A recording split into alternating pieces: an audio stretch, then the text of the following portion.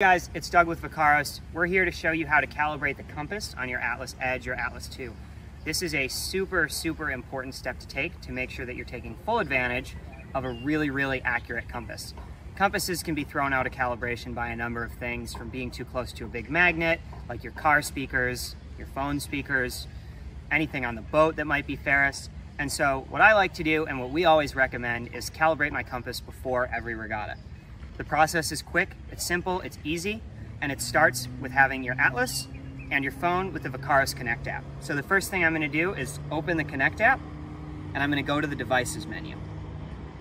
Once I'm in the Devices menu, I'm going to click on the device that I want to calibrate. In this case, it's called Doug's Edge. I'm going to scroll down, and I'm going to see Compass Calibration as an option under Settings. I'm going to hit that button. It's going to show me some options. So first, it's going to tell me to prepare, and that's going to tell me to get away from metal objects. It's going to tell me to find an open spot.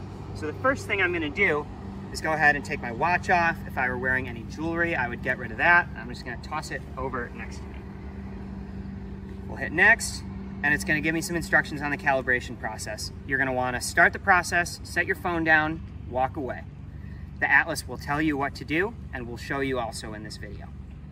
It's going to show you a few different types of rotations you can do, or you can use what we call the gyro technique and just rotate it around in sort of a figure 8 pattern. We'll show you how to do that. Now we'll get to step 6, calibrate, and we're going to hit begin calibration.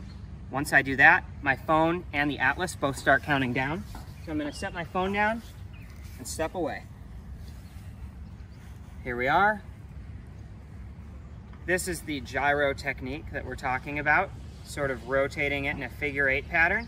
You can also do axial rotations as well, if you're more comfortable with that. Just getting a lot of great data and keeping the Atlas in one place. Now that it's done, calibration's complete, and I can return to my phone. I'm going to pick up my phone.